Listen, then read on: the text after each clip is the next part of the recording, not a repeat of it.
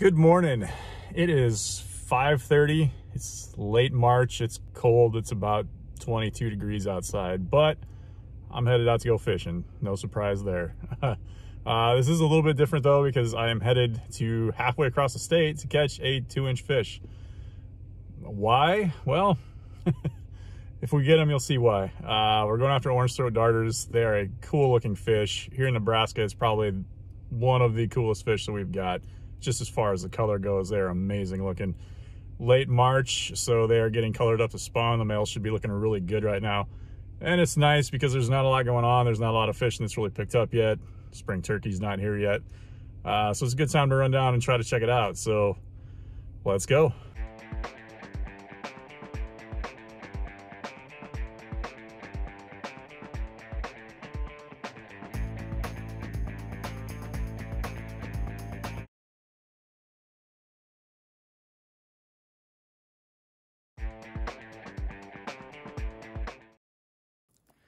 All right, made it to the stream. This is it. It's a typical Nebraska cold water stream.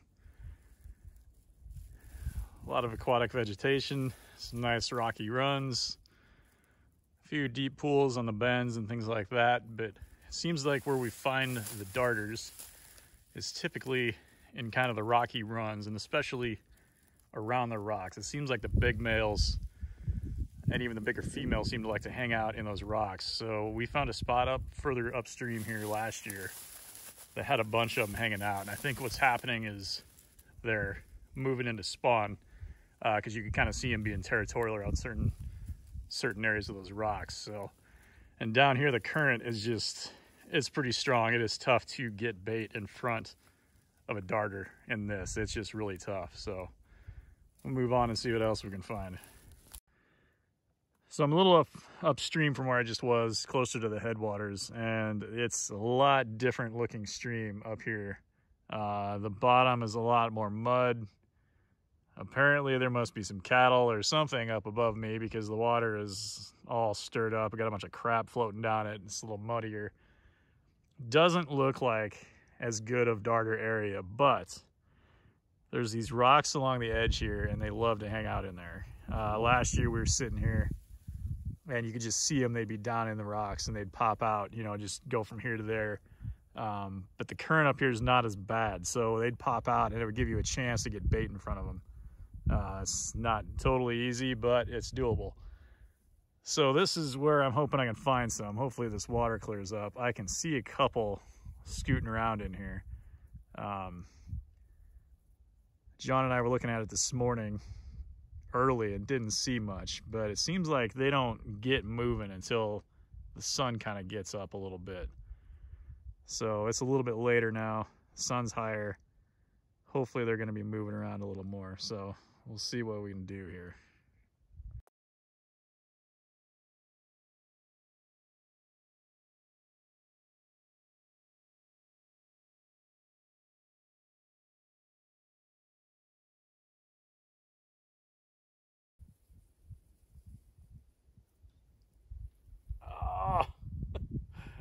That's not a fish.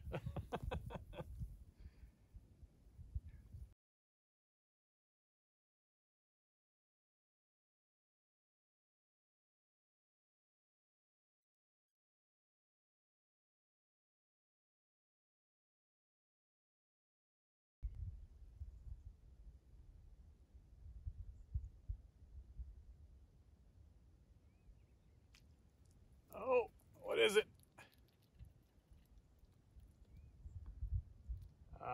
Just a stone roller.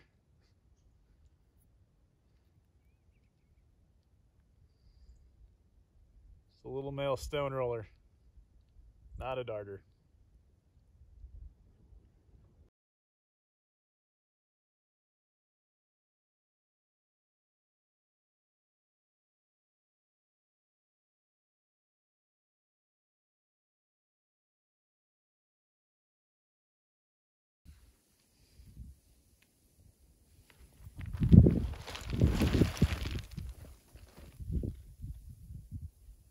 Oh, there's one. There's one. Come on, eat it.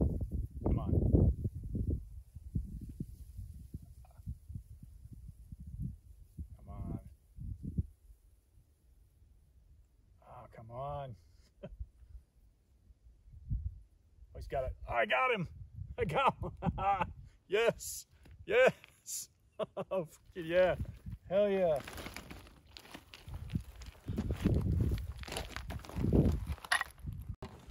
Oh yeah, check that out. Awesome. Plains Orangethroat. Awesome looking fish. So freaking cool.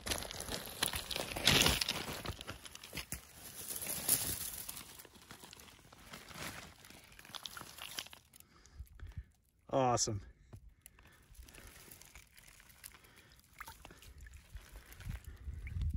Success. Such a cool fish.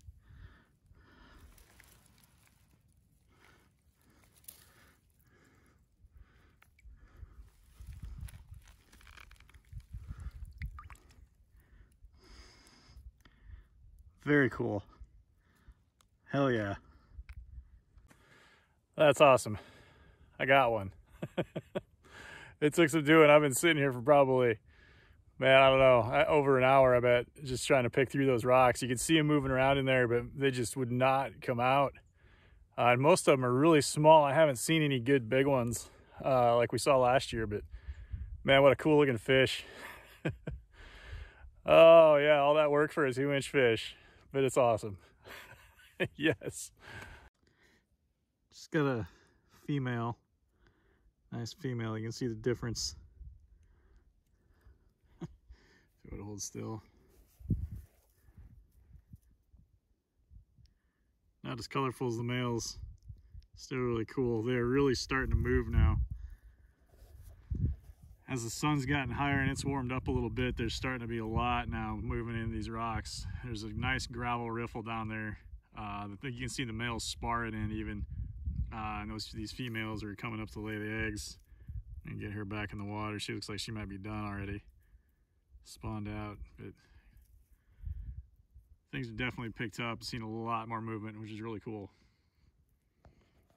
Okay, so I've actually caught a few of them now. And they are really starting to move. There is a lot of them in that little pool with that gravel bottom actually starting to come out in there. There's a few kind of males displaying and sparring down there, a lot of females moving through. There's also a group of central Stonerollers down in there too. So I'm gonna pop my camera down in there to see if I can get any video of any of that stuff. And then I'll throw a few pictures up after that too, just some other ones that we've caught. But the Stonerollers are kind of cool too. They actually get their name because they roll stones.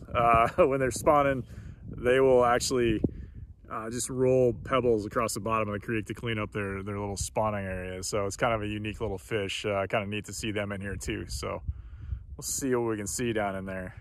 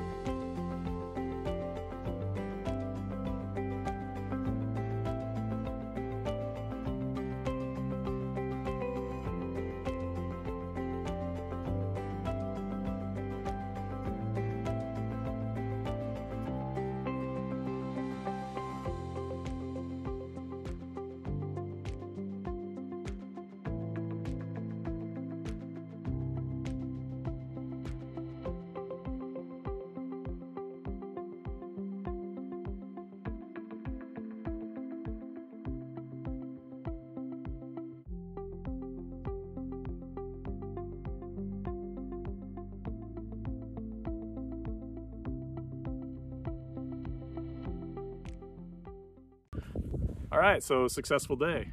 We got what we went for, caught a few other things. That's always good.